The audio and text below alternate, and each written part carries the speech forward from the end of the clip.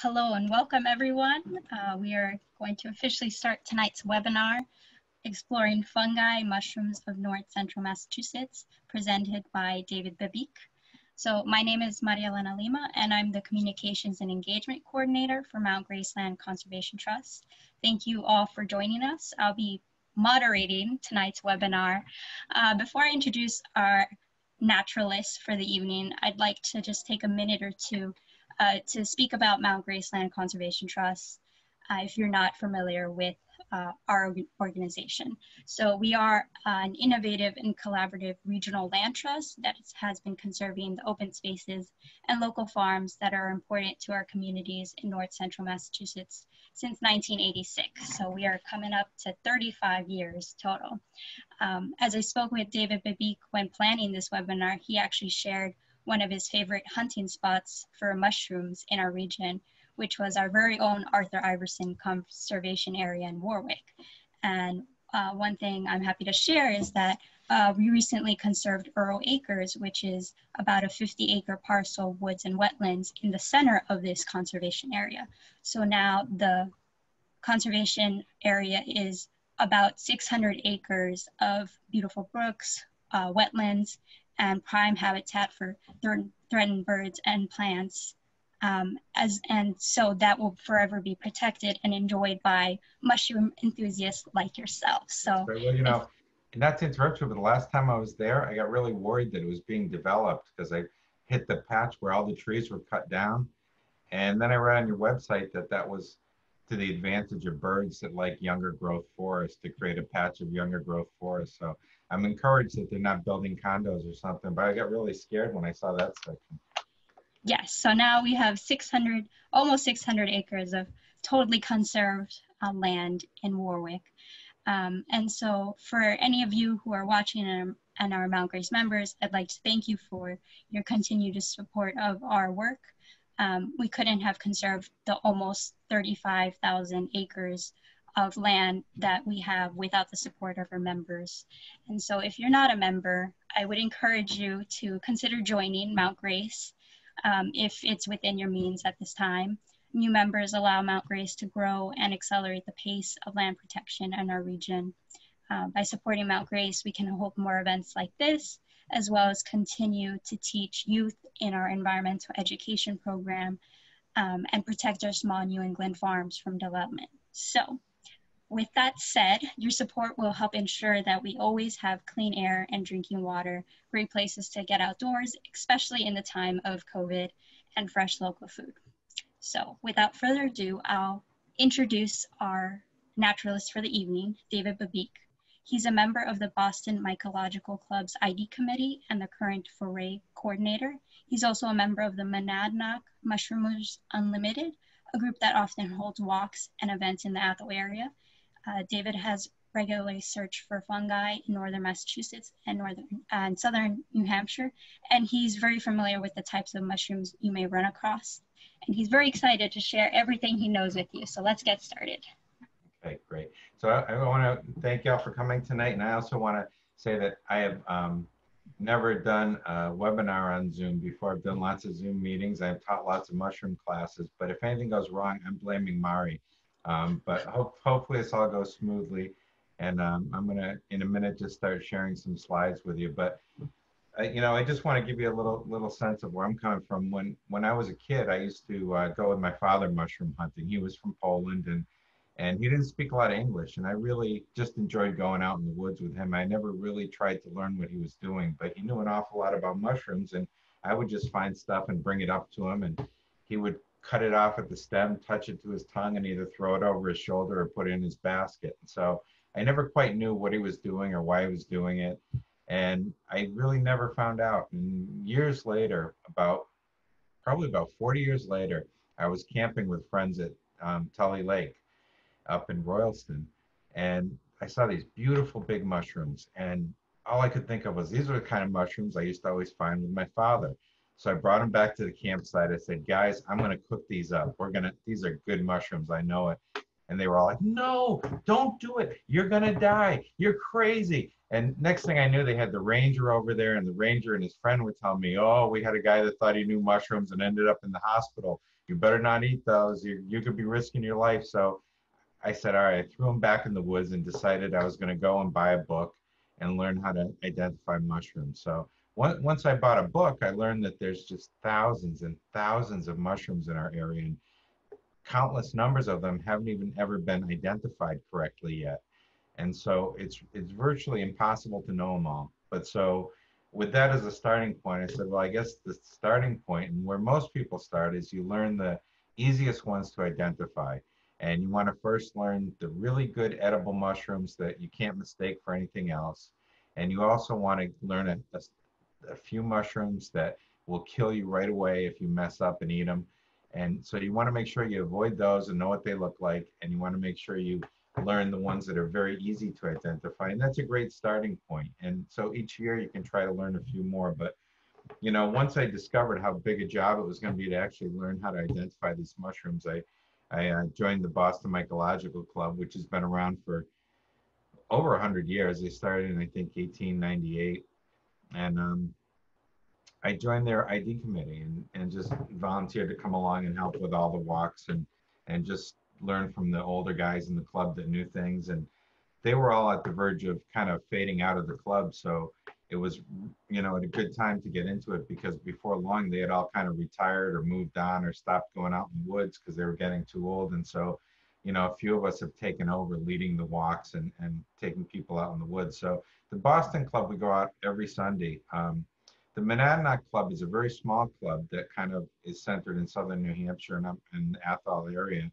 And they're in a state of flux because the main person leading the club, their president, just moved out of state. So they're trying to restructure the club and figure out how to deal with walks. This year, nobody's really doing any organized walks because of COVID. And it's just too hard to have a lot of people cluster around a table to look at mushrooms. So without being a dead horse about who I am, let me try getting my screen share up and we can try this slideshow. All right, so my focus today is just mushrooms that are in north central Mass. They're not a lot different than the rest of the state or, New Hampshire or Vermont for that matter. But, I tried to focus on pictures of things that I found in the kind of Athol and southern New Hampshire area and over to Fitchburg. We ran a big convention out of Fitchburg a few years ago. And it was the only summer that was as dry as this one. So we had about 300 people out in the woods hunting for mushrooms, and it was terribly dry. So one thing to keep in mind is that mushrooms are really very sensitive to the moisture levels. So on a summer like this where we have severe drought, it's really hard. There's mushrooms out there, but there's not a lot, and the big fleshy mushrooms are very hard to find. And also, a lot of mushrooms look very similar, like the two mushrooms pictured here on the right and the left are really completely different mushrooms, but from at first blush, they look pretty similar. These are trooping fuzzyfoots on the left, which grow in big clusters on wood, and over on the right are some golden chanterelles. But we'll talk about individual mushrooms in a few, but let's get started. So just the basic idea of what a mushroom is. We think of a mushroom as like what you get in the grocery store, the little button mushroom or maybe the porcinis or morels. But the mushroom itself is really a big organism that's either in wood or under the soil. It's almost like a giant web.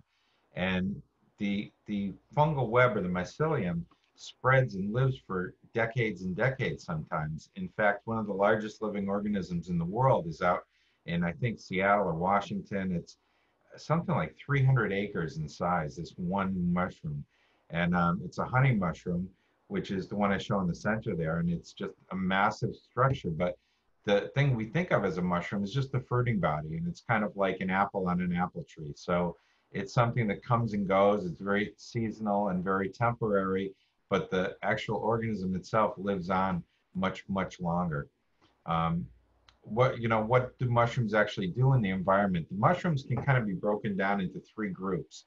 One is the saprobic mushrooms that decay dead organic matter. The one I showed down below, the cup fungi, is a type of mushroom you'll find in the spring growing on wood chips mainly, and duff and things like that. And it decays old dead material.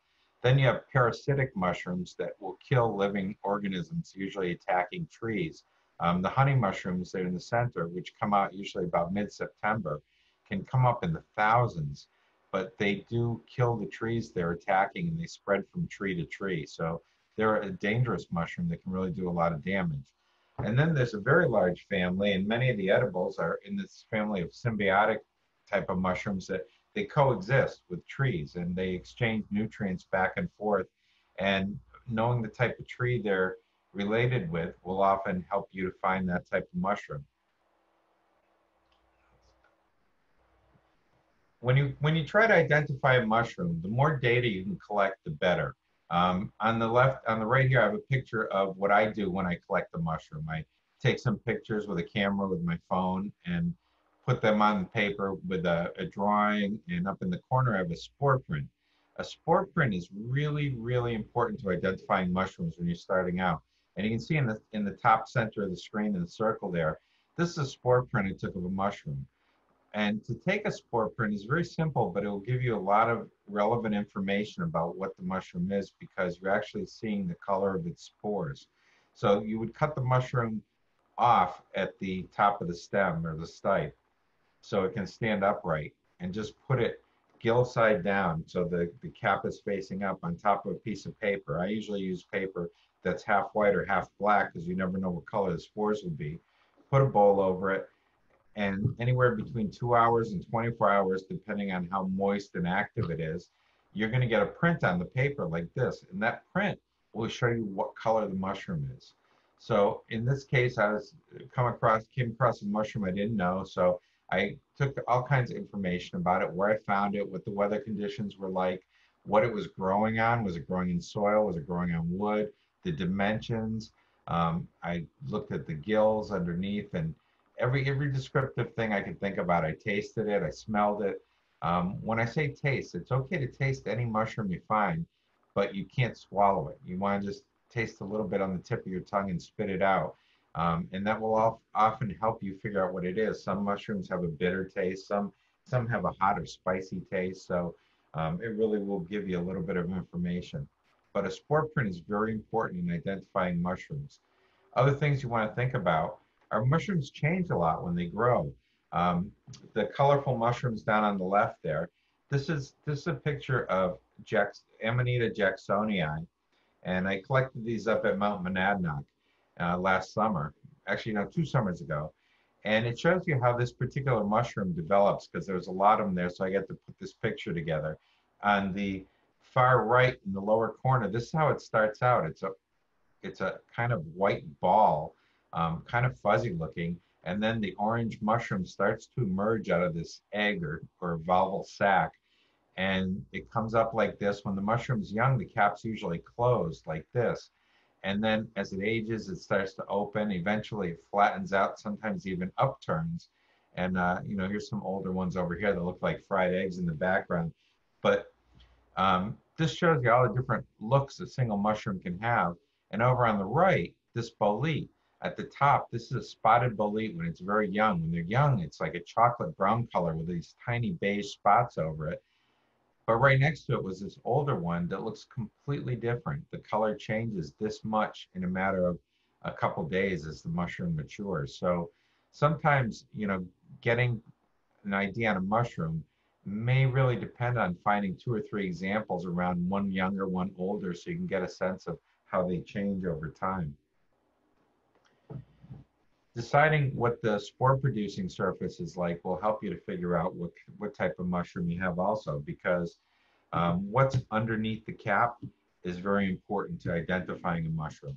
This is a mushroom that obviously has gills or these flat plates. And the type of gills that a mushroom has will help you identify. These are very sinuous. They move up and down. They're not straight across. And they tend to be fairly widely spaced. Sometimes they're much closer together. These all help you figure out what you have.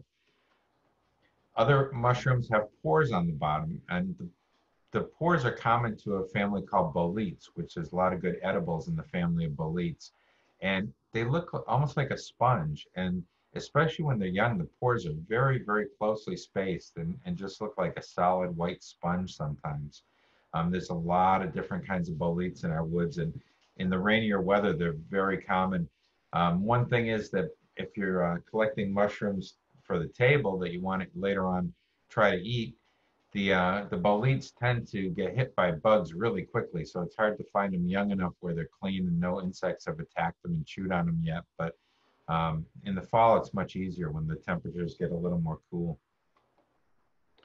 When you're collecting mushrooms to figure out what kind you have, finding the entire mushroom is really important. Here's a couple of mushrooms that are similar type mushrooms. And if you were to cut them off at the stem, all you'd have is kind of a yellow-orange stem and an orange cap. And you might think they were the same mushroom. But collecting the whole base of the mushroom allows you to see they're actually very different. This one has a yellow rounded bulb for a base, where this one has a white, almost cottony sac underneath it. So they're very different mushrooms. And it's important to make these distinctions because this mushroom is one that is very poisonous. It's a Flavoconia, Amanita flavoconia, where this one, Amanita jacksonii, is actually an edible mushroom. So it's important to collect an entire mushroom when you collect something to identify it. You also want to pay attention to the location. Where was it growing? Was it growing on soil? Was it growing on wood? Take some photos because you'll forget, or take some notes. Also, the smell of the mushroom, the taste of the mushroom is important to notice, and what type of trees are around it. And it doesn't have to be the tree that's right next to the mushroom. It could be a tree that's 50 feet away. Usually the height of a tree is how far its root system stretches out. So a mushroom could be anywhere under this tree and doesn't need to be right near the base to be associated with the tree. So before we start about some of the more common edible mushrooms you can run across in our woods up in northern Massachusetts, a couple words of warning. One, consuming wild mushrooms can lead to death. Be really careful. You don't want to be adventurous and just try things. You want to be sure of anything you're going to consume. If you prefer not to die or spend days in the bathroom, you really need to be careful. Also, wild mushrooms should never be eaten raw. They should always be cooked thoroughly. A lot of mushrooms have very mild toxins in them that are dissipated by heat, but raw would really do damage to you. Like I said earlier, you want to learn to identify the easiest to identify edible and the easiest to identify toxic mushrooms.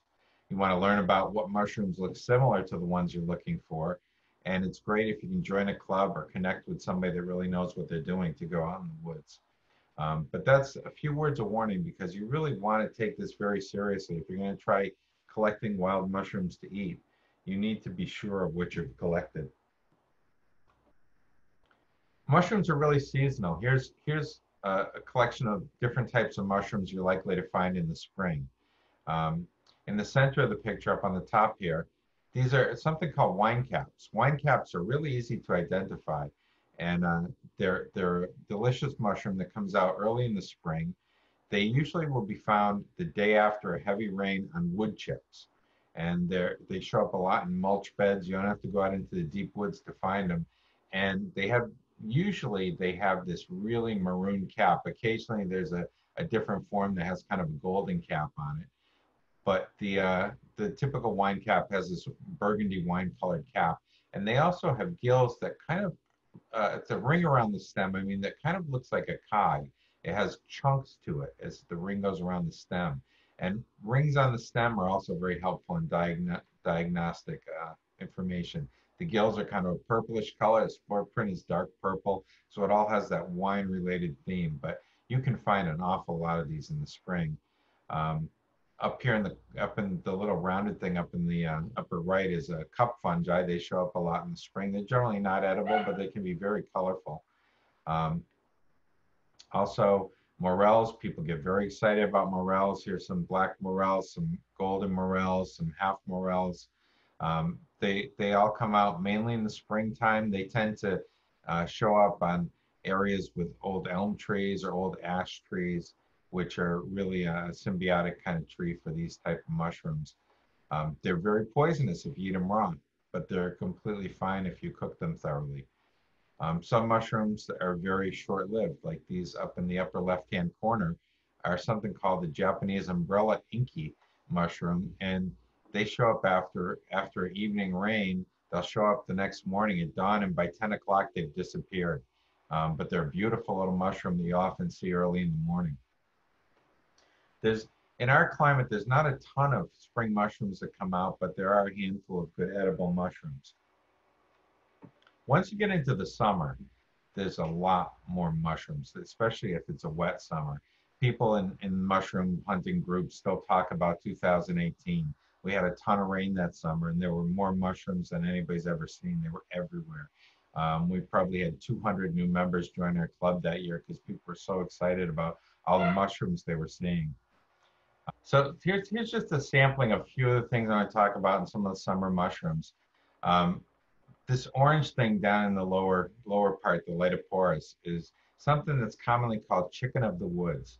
This is one of the mushrooms that most beginners start off with because it's so easy to identify, and you can find so much of it if you're lucky. It's it's not uncommon to find 30 or 40 pounds of it in one spot.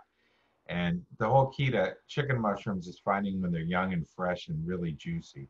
And they actually are surprisingly like chicken when they're cooked. Another mushroom that's much harder to find is the cauliflower mushroom over in the corner, and we'll talk about that one a little later.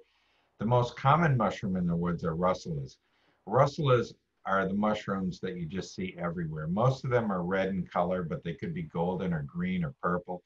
They tend to be very brittle. They have a different cellular structure. So if you squeeze the stem of the mushroom, it crumbles. Most of them are edible, but a few of them will make you sick. But most people don't don't think much of rustlers. They're kind of underappreciated. You'll often see them kicked over on the side of the trail. And I hear comment by mushroom people of, oh, it's just another rustler, because they're really, really common. Beefsteak mushrooms is this one in the middle. I'm not going to talk about this one a lot because you're not going to see it much, but they're kind of a cool mushroom. When you cut them, it actually looks like a steak. And it's one of the few mushrooms that can be eaten raw, but when you're starting out, you shouldn't eat anything raw until you really know what you're doing. Amanitas in the center here, this is a baby amanita. Amanitas are generally really poisonous, so they're the ones you need to learn to avoid when you start out. Boletes are the ones I spoke about earlier with pores under the cap. There's hundreds of varieties of boletes. In fact, somebody just made a set of flashcards of all the boletes of the Northeast, so you can help yourself to learn them. Chanterelles are just one of the most prized mushrooms. You'll find them this time of year out in the woods. In fact, this weekend, we're supposed to get more rain tomorrow. This weekend, I would be shocked if you couldn't find chanterelles out in the woods. Wax caps are little, very colorful mushrooms, and we'll hit on some of those as we go through. Chicken of the woods. Chicken of the woods is one of the mushrooms that people starting out get the most excited about because they're just spectacular looking mushrooms. The color's incredible. The textures and the shape, and they can be gigantic. This one in the lower right here was a cluster I found that it was so fresh when I took them off the tree, they were just dripping with moisture. And this was Wachusett Mountain. These were on a back road on Wachusett Mountain. There's two types of chicken of the woods that you're going to see. One is the sulphureous. This is sulphureous. Sulphureous is starts out like this. It starts out like little shells at the side of a tree. They tend to grow on the sides of the trees and grow out from the trees with one layer on top of another. They're very common. They'll grow anytime from late May to early November, and they're very, very big and meaty, but they do grow on the sides of trees. Cincinnatus is one that will grow like a rosette. It looks like it's growing coming out of the ground, but it's actually growing out of roots underground and coming up out of the roots. They're both equally edible, and as with many things, freshness is more important than anything else. The younger they are and the more fresh they are, the better they're going to be as far as edibility. These guys tend to soak up a lot of liquid when you cook them, so some people add a little water when they're sauteing them, or add a little wine, and it keeps them from getting dry as they cook. They like a long, slow cooking time. Some mushrooms you can really crisp up. This isn't one of them. This is one that you eat in a more softer state. It does have one or two lookalikes. The one that you're going to see most commonly in our area is jack-o'-lantern, or Omphalotus illudens, over on the right-hand side here. And these two aren't that similar, but when a chicken is really dark orange, it looks almost exactly like this from the top. Um, this one is one that has a couple things to notice about it. It'll make you really incredibly ill if you eat it. You'll be sick for days. But the interesting thing about this mushroom, it's one of the few mushrooms that glows in the dark, which is why it got its name. And people collect a clump of these mushrooms and take them home and go into a dark closet with them to watch them glow. They glow kind of a greenish color in the dark, and they have to be very fresh and very kind of juicy, like this group here. But it's kind of a neat effect, and that's where how the mushroom gets its name. But you definitely don't ever want to eat one of those, and you don't want to mistake it for a chicken just because it's orange. And people make mistakes all the time. Like there's one in the news of somebody who picked some really deadly gilled mushrooms and fed them to their guests and had mistaken them for a mushroom that had pores underneath, which really at just a rudimentary glance you would have known it wasn't the same mushroom, but they were just careless when they were collecting them. So you always have to be very careful. Chanterelles, it's not much bad about chanterelles. They're delicious mushrooms. They tend to be very numerous. You can find patches of hundreds of them sometimes if you're lucky. They're not very large in size. The golden chanterelles are the most prized ones. They're over on the left here. And in this mixed picture of chanterelles up on the right, the more egg yolk color ones are the golden chanterelles. And these bright orange ones are called cinnabar chanterelles. They're a little smaller in size, but they're also a very good edible mushroom.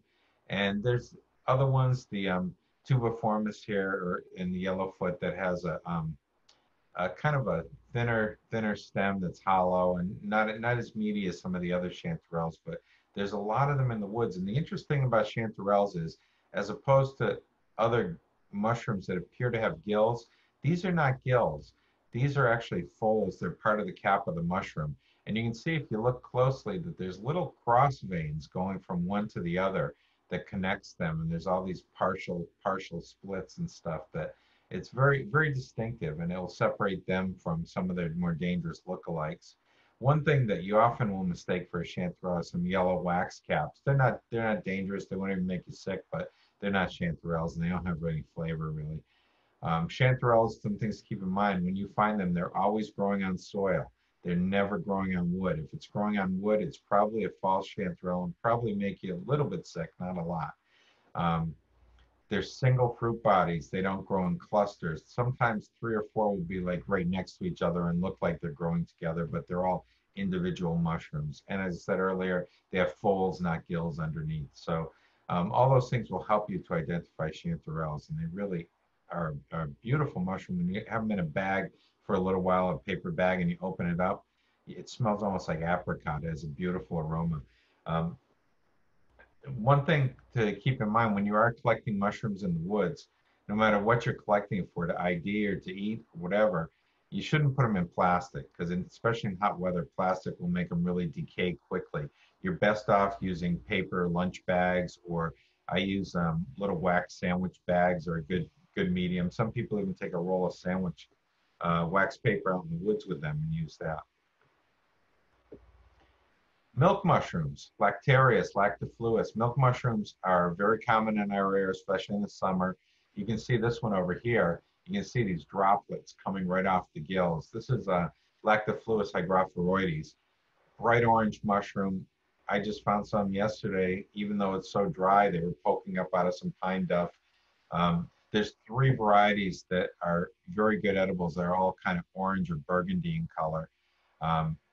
The hygrophoroides, this one, tends to have gills that are widely spaced like this: orange stem, orange cap, and white latex that comes out when you cut it. They're very brittle because they're related to russulas. They're all different colors and sizes. Some of them, like this Lactarius piperatus up in the corner, this one is so intensely hot. It's like putting a drop of hot sauce on your tongue when you touch it. So there's a lot of variations, all different colors. Generally, the orange ones are the ones that are going to be the best in our area. Cauliflower mushroom. If you find one of these, you're really lucky. These are hard to come by, especially when they're young. This one over here, these three were like perfect mushrooms. They tend to associate with red pine, so red pine's a good place to find them. Um, Sometimes old white pine. When you cut them open, they're chambered like this, and they can be very big. They can be up like this one I'm holding here. Must have been about a 10-pound mushroom. There's a couple different varieties, but they're all really good edibles. And they're one of the few mushrooms that has kind of a sweet flavor to it. I was cooking a cauliflower mushroom in the kitchen. My son came down and said, "Oh, you're cooking pancakes?" And I said, "No, it's a mushroom." Black trumpets. This is one of the choice edibles in our part of the world that people go crazy looking for. And part of the reason is they're so hard to see. Even in the photographs, some of these close-up photographs are even hard to see. They just like look old, dry leaves. They blend right into the background. And you can see over here on the upper right, it was one day we got a whole basket of them. And sometimes when you find black trumpets, you can find an awful lot. And this particular picture up here came from Maine. We were at a camp up in, or a mountain up in Maine. And it was a whole group of us. There's about 40 people on a bus that they let us out on this mountain. And everybody went walking up the mountain looking for mushrooms at the higher elevations. And I decided nobody was looking at the bottom, so I'd look around the base. And I was walking along a trail and I saw about 6 black trumpets and went over and picked them. I looked over and there was about another 20 a few feet away. So I went over there, and right about that time I was thinking like, geez, I had a lot of coffee this morning. I need to find a big tree. So I was looking around for a tree. I went behind this big tree and suddenly looked at the hillside. There must have been 1,000 black trumpets for as far as the eye could see. So immediately I started yelling about the black trumpets, and a whole crowd gathered, and I never got to go to the bathroom for a couple hours still, but we picked trumpets like crazy. We all came back with giant basketfuls. They're delicious. They're fragrant. They smell like butter. They're incredibly good on seafood. And they dry really well. You could just lay them out on a desk in the sun and they'll be dry in an hour. And they really preserve well. But black trumpets, once you develop an eye, you'll find them. They're all around. And they're very common in our area in wet summers. This year we're still finding them, but not as many because it's been so dry. Boletes. Boletes are the mushroom that most people really focus on because there's so many of them. They're really interesting, and a lot of them are edible. There's very few of them that are dangerous. They all have a cap and a stem. Most of them have pores on the underside of the cap. They can be very large. Sometimes you can find them 12, 15 inches across on the cap. There's a lot of good edibles in this family. As I said earlier, they tend to get buggy in hot weather. A lot of variation in looks. Like, look at this one, the old man of the woods right in the center here. I found this in a sand dune on the Cape, but it blends in so well that if it was out in the leaves, you'd never see it. Most are related to particular types of trees, often oak trees. And some of them, like the Squealus family of boletes, is related more to pines. But 3 rules for beginners. If you're just starting to try to learn which boletes are edible, the basic rules, and there's a lot of boletes that are edible that break this rule, but if you focus on these 3 rules when you're starting out, you'll be fairly safe. You want to avoid anything that has a red pore, like this one down here, the red or bright orange pore surface underneath is a good sign that it's probably not a good one to eat. If you cut it open, it stains blue. Here's one that was only cut open about 5 seconds when it turned this blue. It had been yellow when it was first cut. Blue staining is always a sign of watch out. And bitter taste. A lot of them are not poisonous, but are really bitter. And if you mix them in with your other mushrooms, everything will be inedible. This is my favorite bolete, so I made a slide of this one. It's Beiringia bicolor, the bicolor bolete. They tend to have beautiful red color on top, yellow underneath. This is what they look like when they're young. This is what they look like when they're older. One of the diagnostic things on these is they don't turn blue quickly when you cut them. Sometimes you get a little bit of blue on the underside of the cap when you touch it. But the pore layer, the relationship of the size of the pores to the size of the flesh of the mushroom. The flesh of the mushroom is called the context. And so the pore layer is extremely thin on bicolor boletes. Oops, click the slide. And so it's extremely thin, which is a good diagnostic tool. And the coloration, the stem has this kind of red speckling over a yellow background. They're really just pretty, pretty mushrooms. When they're young, they're kind of velvety looking. Here's some other types of boletes. Many boletes are identified by what's called reticulation on the stem or netting kind of pattern. Over on the right is a frost bolete, which is called a candy apple bolete because it's so bright red and has this red reticulation on the stem. This is a mushroom that has red pores and stains blue and is still edible. So like I said, some break the rules. Dornatopes over here is a yellow reticulation on the stem. Russell's bolete has a really shaggy stem. But this is the one you always want to keep an eye out for. This particular mushroom I found at the Tully campground one year. This is Boletus edulis. It's a whole group of mushrooms. This particular one is called porcini or penny bun, and it has white reticulation on the upper stem, which is sometimes very hard to see. You got to get in close, but this is really one of the prime edible mushrooms out there. Puffballs. People are kind of intrigued by puffballs. The giant puffballs, you can find puffballs up to 50 pounds. People always tend to try to get a picture of a small dog with a big puffball. And the general rule on puffballs, if they're bigger than a softball and they're white inside and firm, they're fine. You don't have to worry about it. Smaller puffballs, you have to be more careful, and you should always cut them open. There's two things you're looking out for. Here's pyroform over here, which is a puffball that grows on wood in big clusters. And these are edible puffball. The big guys are really, they're great for making like chicken parmesan. You can slice them and batter them and fry them and then use them in parmesan. They're really great. But here's the things to look out for, dangerous lookalikes. If you cut it open and it's black inside, or even if it's green or yellow and not pure white like this, stay away. It's either too old or a deadly earth ball. This is Scleroderma citrinum. Has kind of a brown bumpy exterior and it's grayish black on the inside. Make you really sick. You don't want to go near these. And sometimes it's not a puffball at all. Here's an amanita egg that has a little baby amanita inside. So when you cut it open, you can see the mushroom in there and you know it's not a puffball. But other than that, puffballs, often the problem is figuring out what to do with all the puffball you have. This is one of my personal favorites. Really hard to find, but this is the time of year you would find it. The lobster mushroom. Lobster mushroom is not even a type of mushroom.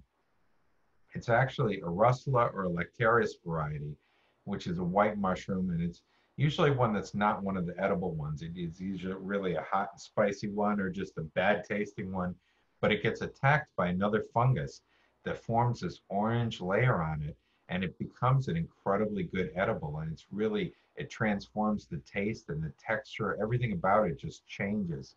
And usually when you find one lobster mushroom, there's more around, so you need to dig around in the leaves, but they come out midsummer to early fall, and this is the time of year where you find them. When they're young like this and bright orange, they're delicious mushrooms. When they get really dark like this, sometimes they're getting past their prime, and people actually use these to dye fabrics because they have such a beautiful color. Then we come to the fall. The fall is when we're really in peak season for mushrooms. So I'm gonna, I could spend 2 hours talking about fall mushrooms, but I'm just gonna give you a little tasting of some of the more common ones you're gonna see. We have a whole mix here in the center. We have oyster mushrooms. Down below is hen of the woods, which is one of the real favorite ones everybody loves. We have matsutake. Matsutake tend to be more rare in our area. They tend to like to grow on like sandy seashores, but I have found them in Royalston. I found them in Orange and Athol. They do grow in the area they associate with hemlocks usually. This is a weird one, the aborted entoloma. It's a regular cap and stem mushroom that something happens to when it comes out and turns into this strange lumpy thing that almost looks like a shrimp. And one of the common names of it is shrimp of the woods. And it's a delicious mushroom. It has a nutty flavor and it's really, you can get huge numbers of them in early fall after a rainstorm. Lion's mane is another choice edible. This grows on old beach primarily, and it looks like just white icicles, and it tastes like seafood and has a texture like scallops kind of. Down the corner here, bluets, really late mushroom that come out usually after the first frost. Really cool looking, delicious purple mushroom. Brick tops in the lower right over here, just growing fantastically numerous clusters on old stumps. and you can get just hundreds and hundreds from one spot. Same with honey mushrooms over in the corner. And up in the upper right is something called the fall oyster, which is a disgusting looking green mushroom that grows on wood. But throw it in boiling water for a couple seconds and it turns golden color and it's just a delicious edible. Oyster mushrooms. These guys are pretty easy to identify. In the lower left-hand corner, you see what they look like when they're really young. They just are these little caps with the strong decurrent gills. When the gills come down the stem, they're called decurrent. Here's your typical Pleurotus ostreatus. In its very young stage, it's almost pure white. But you can find them really dark brown as it gets later in the fall. These were collected in December, the little ones in the corner. And you can see the caps are much browner. Here's a typical kind of grayish color. You'll see them in big clusters, usually on old maple trees on the side of the road, like this one over on the right-hand side. And then the fall oyster down in the corner there.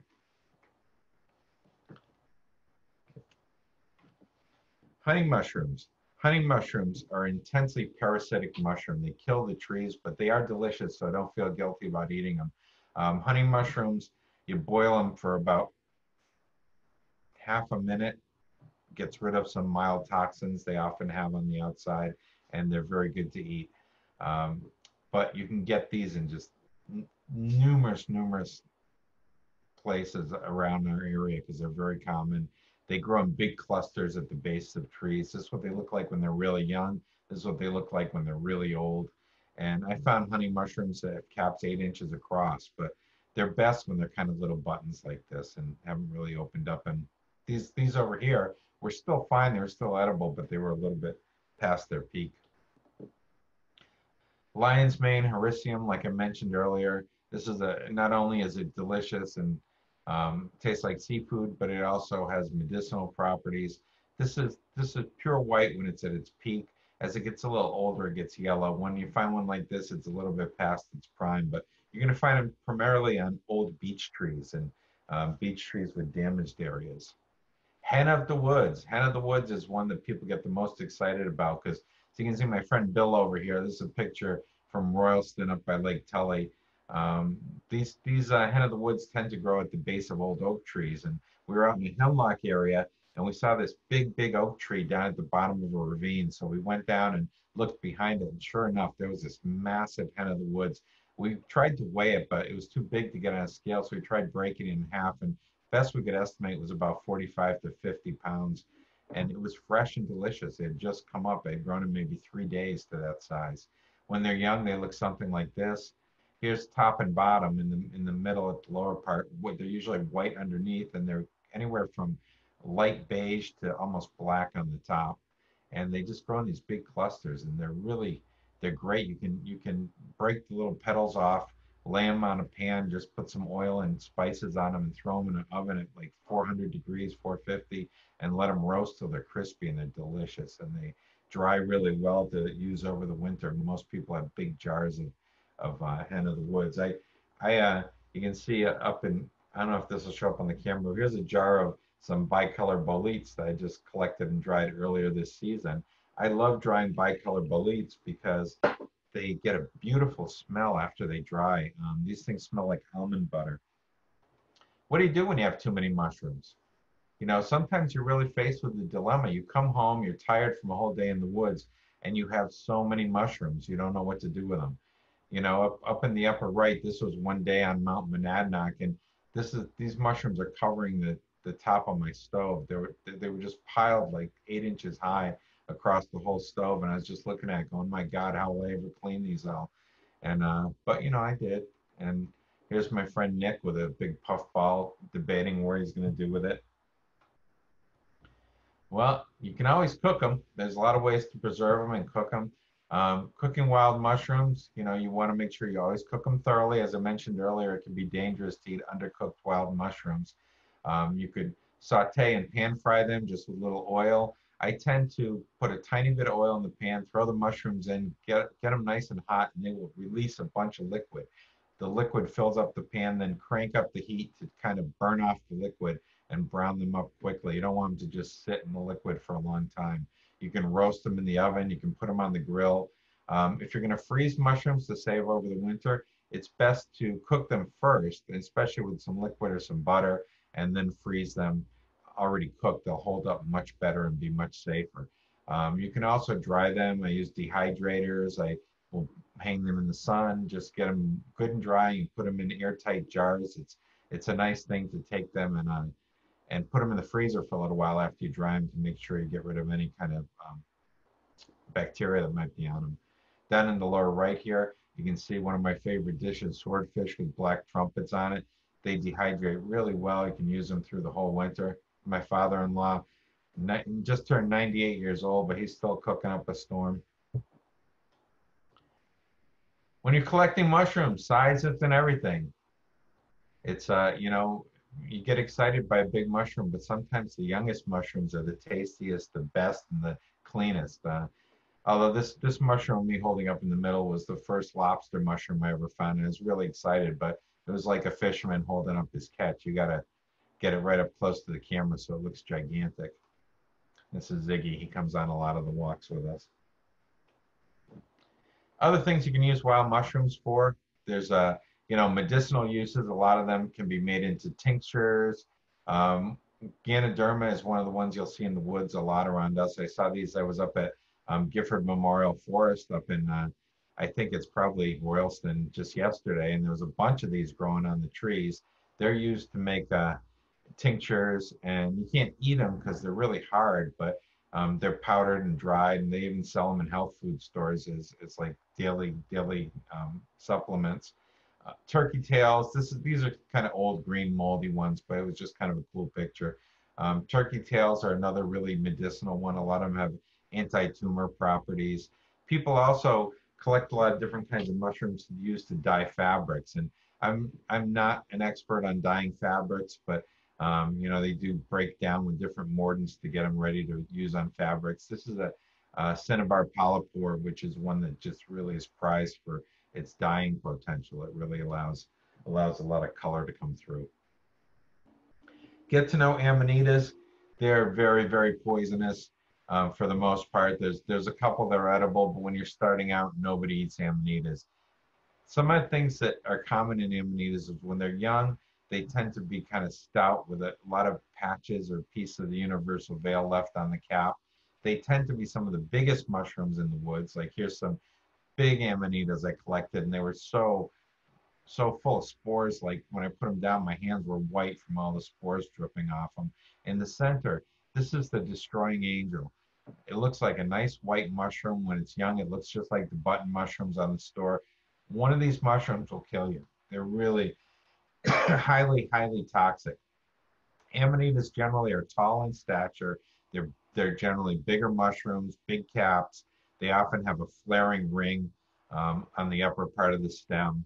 And there's just a lot of them in our woods. You'll always find amanitas, and you should always avoid them for eating and get to know amanitas. They're the most common deadly mushroom you're going to see. There's a lot of weird stuff out there. You get out in the woods, you never know what you might find. You have up in the upper corners jelly funguses. Here's some puffballs. The lower left, this is a calistoma. Its common name is hot lips because when you look from the top, this part looks like a pair of pink lips. There's coral mushrooms that really look like sea coral. This is a bolete that's parasitic. It only grows on poison puffballs, but the bolete is edible and just delicious. But nobody can explain how it's growing out of this poison mushroom. It comes out to be perfectly safe. Here's a stinkhorn or the phallus group. You won't miss these if they're in the woods because it just smells like a rotting corpse. If you ever smelled a rotting corpse, I haven't, but now I know what they smell like thanks to these. Couple more things. Here's some sources. I don't know if you can screen share this, but a couple things to think about if you're trying to learn ID and you don't have a club nearby. I gave the link to the Boston Mycological Club down in the lower left. But on the internet, there's a lot of bad information out there, but a couple of the sites that are very reliable. One is mushroomexpert.com. Michael Kuo, who's an English teacher from the Midwest, he has a fantastic site, and it also teaches you a lot about tree associations and stuff like that. Mushroom Observer is more just a lot of it's eye candy, where it's a lot of different mushrooms that people have put pictures up online from all over. In the center is a picture of this set of flashcards that just came out, the Myco cards. And then over on the right are some great beginner books.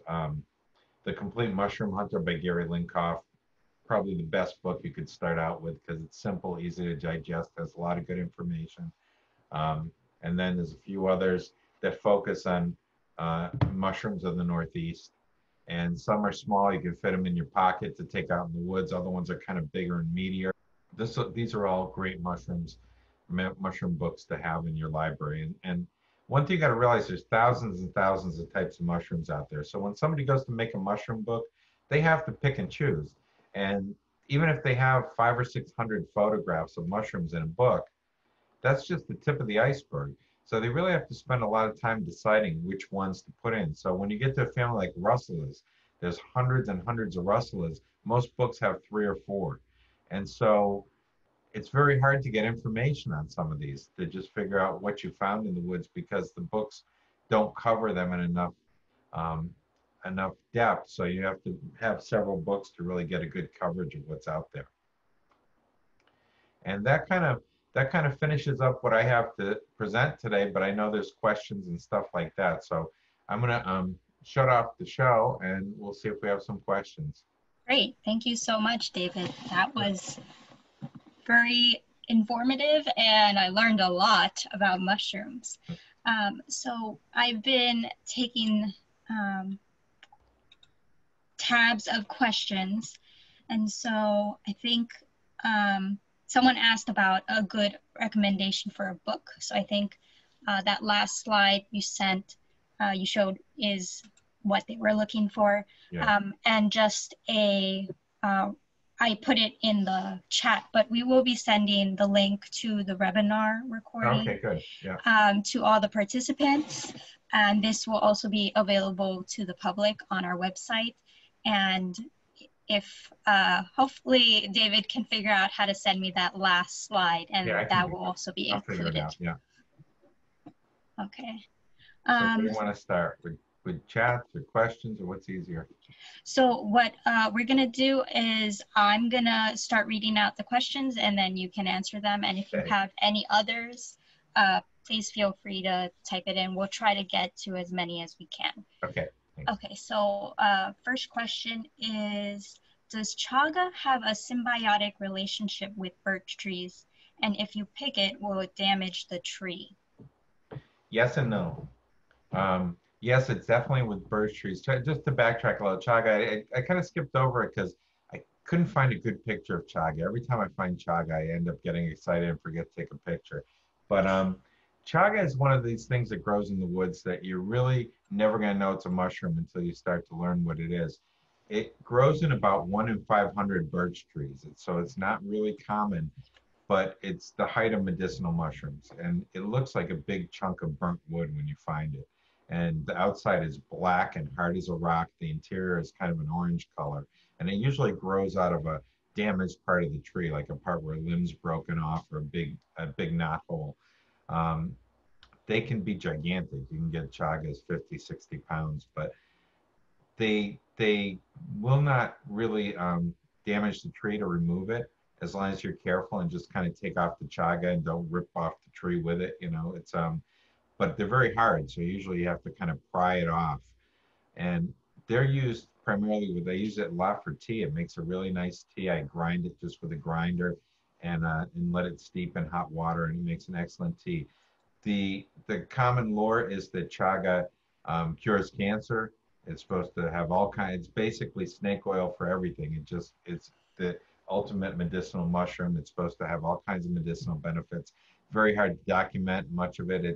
Most of it's anecdotal, and part of the anecdotal lore of chaga is that it's best if collected in the fall from an active living tree.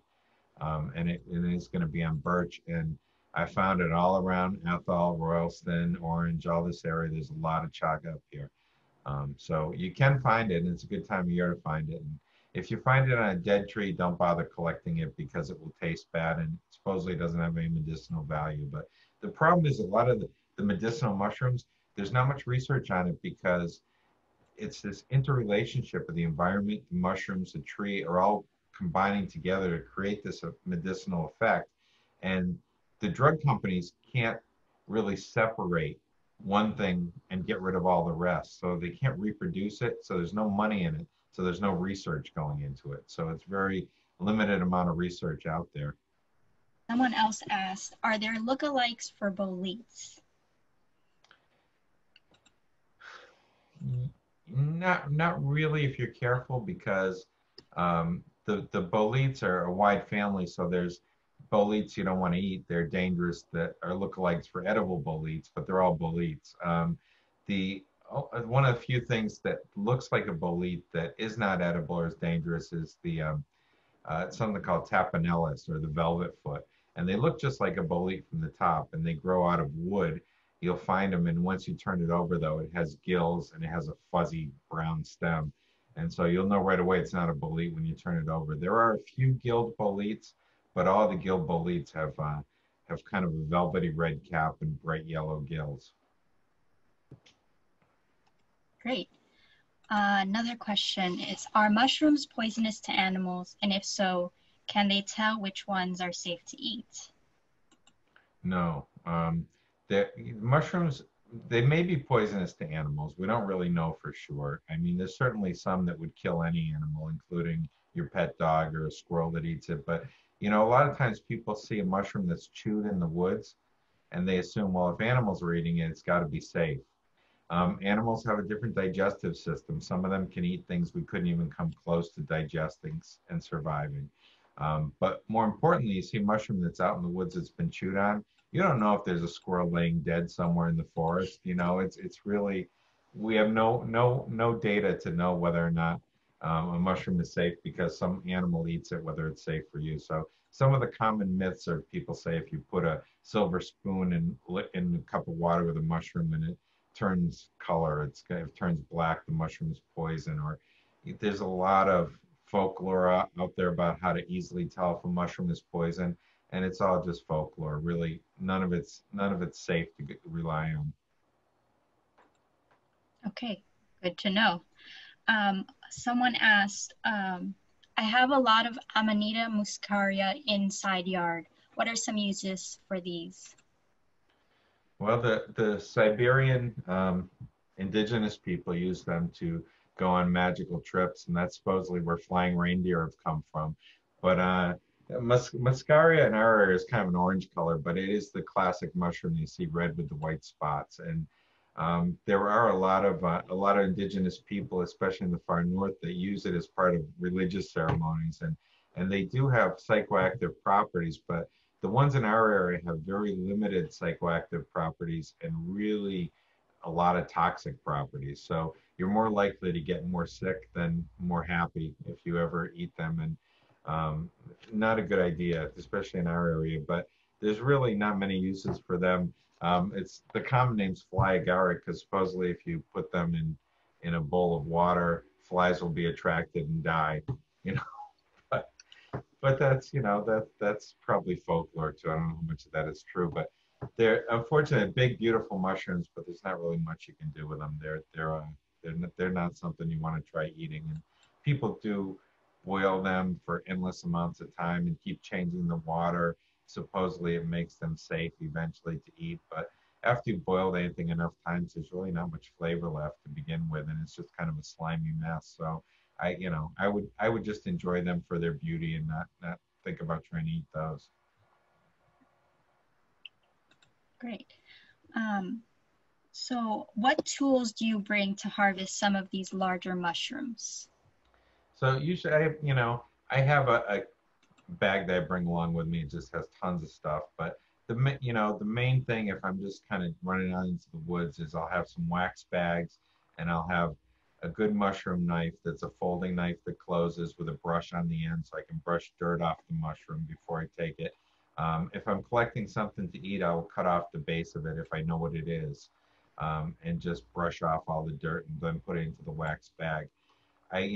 There's other tools you can bring, like when if I'm going out in the woods and looking for lion's mane in a beech forest, they tend to sometimes grow really high up on the trees. So some people bring a telescoping apple picker, which is like a little basket that goes up to like 16 feet, so you can knock things off high branches. And so, you know, people have all kinds of things they bring along with them, but usually just a good knife, a basket to put your mushrooms in, some wax bags. And other things I bring in the woods, I bring a little scope, a little magnifier. So if I want to get a close look at the stem to see if there's reticulation, I can use that, or look at the pores. But I don't bring much more than that. You know, my phone has an adequate camera on it, so I stopped bringing the camera along and bring lots of off, and you know, make sure you're well protected for ticks. So are oysters on live trees? Yeah, usually they're killing the tree. So they are a parasite that does a number on a tree pretty fast. I think generally a tree that sports a lot of oysters is probably less than 10 years left on the planet. You know, they're gonna just kind of eat up that tree pretty quickly. And the oysters actually eat other insects too. They kind of not only do they eat the tree, but they eat little nematodes and other insects that come into contact with them. They send out, I've seen microscopic pictures, they send out something that looks like a little lasso that goes around the little tiny larvae and just encircles them and pulls them into the mushroom and they eat it. So you don't have to feel guilty about eating oyster mushrooms or eating everything in their path. Do you know about fairy circles? And if so, can you tell us a little bit about those? Yeah, generally, fairy circles are a common thing. They were a big thing in the Middle Ages because people thought it was like demons dancing at night would cause these mushrooms to grow in the morning. Um, and it's basically, you'll see a lot on lawns of a complete circle of mushrooms. And some types of mushrooms are very prone to growing this way. And what you're really seeing is the mycelium is the actual organism under the ground, and the mushrooms are coming up on the outer edge of it. So this circle of mushrooms is just the outline of the mycelium that's under the soil. And so ferrum ring mushrooms, which is the common name of Myriasmus aureates, which is a lawn mushroom, is a great little edible mushroom. And it'll come up on lawns in big fairy circles. You got 50 or 60 of them in a big circle on the lawn. One thing to keep in mind though is if you're collecting mushrooms to eat, you want to think about the environment too. Is this a lawn that's really beautifully manicured and there's no weeds and everything looks really healthy? You don't want to eat a mushroom off a lawn like that. You want to eat a mushroom off a lawn that looks ratty with some weeds and dead spots, because that's a lawn that doesn't have a lot of chemicals on it.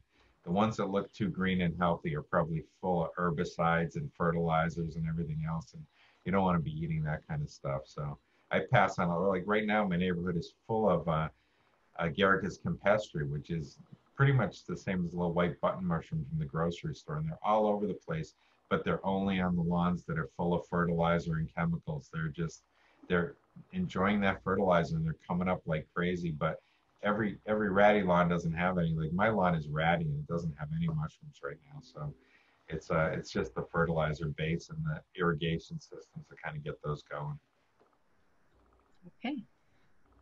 Very important. Don't eat mushrooms from places that could have herbicides or pesticides on it. Yeah. Another question, do you know of any good free apps for Mushroom ID? There's actually it's only for an iPhone, but there's one out there called Mushroom Log, LOG. And it's not free, but it's so cheap it might as well be free. I think it's like $4.99 or something. And it's probably the best app out there, and it kills me because it's only for Apple. I don't have an Apple phone, so I don't use it, but a lot of my friends do. And it basically will it will allow you to leave a breadcrumb trail wherever you go for a walk. So if you're going for a walk in the woods, you can type in, say, I'm walking the Tully Trail, and it will leave a mark. It will show a map of the area, leave a mark of where you've walked. Each time you see a mushroom, you can click on that spot. It'll leave a GPS marker on that spot on your system, and it will tell you you found mushrooms there. Then it will give you a box. You can scroll down, you find the mushroom and lock in a picture of it. So when you come back there the next year, you'll have a whole map of what you found where. Now, it's not going to be just show a mushroom to your camera. It's going to tell you what it is. It's just way more complicated than that. So there's not really a good app that can do that at this point. But there are apps that will help you like that and will help you not get lost in the woods too. And one thing that I didn't mention that is really something that's kind of like mushroom hunters know, and you learn over time, is that these mushrooms are extremely sensitive as far as time. Many mushrooms come up the same exact day every year. And so once you get to know you found a great mushroom on this tree on September 30th, in the back of your mind, September 30th is going to come. You're going to be heading to check that tree. And before you know it, you might be heading to check 20 trees in one day because they're all good trees for that date, and you start to get this giant inventory in your head.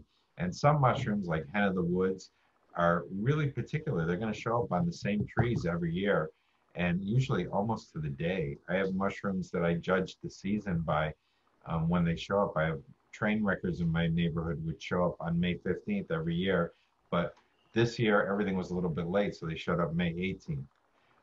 And one year everything was really late. They went as far as like May 28th, but that's the biggest window I've ever seen. And most of these mushrooms it's strange how accurate they are as far as they come back the same time every year. Well, that is a great lead up to my next question. Yeah. Someone asked, I found some chicken of the woods 3 years ago on a log, and it has not come back since. How come? Well, when it's on a fallen log like that, eventually the nutritional value of the log gets kind of used up, and so the mushroom doesn't have enough food to kind of bring it back again. It's on a living tree, it's a little different because they may kill the tree eventually, and then you won't see the mushroom anymore. But on a log, eventually a log gets decayed to the point where it doesn't support them. And it's also the whole thing I just said about them coming back the same spot every year. The conditions have to be right. So in other words, when one year was really dry in September, and I went and checked all my hen trees that come out in September, and none of them had hens because it was just too dry, couldn't produce any mushrooms. But then when I got to the trees that come out in October, we got rain in October, and they all had hens, all the trees that should have had hens. So the conditions have to support a mushroom. So it could be also a weather condition. If the log's still kind of able to produce mushrooms, if there wasn't enough moisture, it may not produce them. Makes sense. Okay, so we got a little more context about Learn Your Land.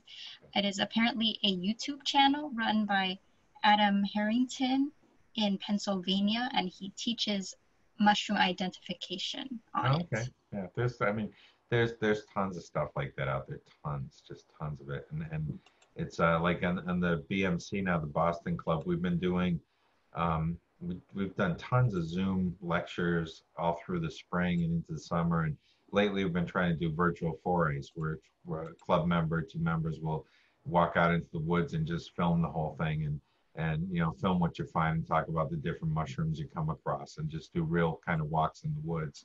And some are set to music and they're edited, so there's not a lot of walking time but no mushrooms. And but there's a lot of stuff out there. And Pennsylvania has some great mushrooms. It's Western Pennsylvania has a really active mushroom club with a lot of people, but there's stuff much closer to home. One of the leading experts in the entire country is right up in the Athol area, Noah Siegel, who's written books and is really, really well known. And although unfortunately he's not in the area a lot, he travels all over the place. He just recently had a book on mushrooms of the West Coast and the Redwood Forest. So he's all over the place, but he's kind of known nationally as one of the best photographers and the best mycological ID guys around. Very cool. Okay, so two last questions and then we'll wrap it up. Are there any toxic mushrooms that should not be touched? Should gloves be used when mushroom hunting? Not really, no. It's it's kind of a myth. And there's a recent book that just came out on amanitas. And up till now, I've always told people, don't put amanitas in the same basket that you're going to put your edible mushrooms because, the spores could brush off on them. And I still tell people that. But this book insists that's not the case, that they've, tested the toxicity of the spores. And it's so light that if you get some spores on another mushroom, it's not going to affect you. I would play it safe. And if you're collecting edible mushrooms and poisonous mushrooms at the same time, to keep them separate, put them in separate bags. But certainly touching them is not going to be a problem at all. I mean, you don't want to touch them and lick your fingers afterwards, but just use normal precautions if it's a poisonous mushroom, but you can handle it. You may be able to nibble a little bit, and spit it out. It's not going to hurt you to do that, but you really, don't want to go rubbing your eyes afterwards or anything like that. Okay, so kind of similar with COVID. Yeah, and kind of treat it like off. You don't want to rub your eyes or stick your fingers in your mouth after you spray off either. Yes. Okay, and then the last question is, how do you sustainably harvest mushrooms that grow in the soil? Easy. You just harvest the fruiting body. Because that's the common fallacy. People think that harvesting mushrooms is going to hurt the mushroom and it's going to make them not come back. Now, in a plant like ramps, which we see in the springtime, the wild leek, the wild onion, it's if you take that, the bulb is the whole plant. You're taking the entire plant, or the Indian cucumber, you're taking the whole plant. But when you take the mushroom is this big net under the ground, and you're only taking the fruiting body. So you're not harming the actual organism, and it's still going to be there unaffected. It's kind of like you can compare it to picking apples off a tree. So you're not hurting the tree to pick the apples, and a lot of people, kind of more of the belief that picking the mushrooms helps the fruiting body because it doesn't have to put all that energy into supporting producing this mushroom, and the energy goes somewhere. So it's going to go into growing the actual web under the soil to a stronger degree, and so it's one of the topics that people talk about in mushroom hunting. Does it hurt the mushroom? Does it not? And I'm firmly of the belief it doesn't hurt it. But some people are more skeptical about it. But I think it's only the fruit. It's not You're not really picking the mushroom. Great. Well, thank you for all of the questions and for the 48 participants that stayed even almost 20 minutes after the set time. We will be sending the link to the recording and the resources guide. Yeah, I'll get you that frame and send it over. Yes, we'll be sending it out as soon as we have it all. So look out for that in your email. And it'll also be on our website, our YouTube channel. So thank you, everyone. Have a great night. Yeah, thank you for having me. It was a lot of fun. Thank you so much, David. Hope to see you in the woods.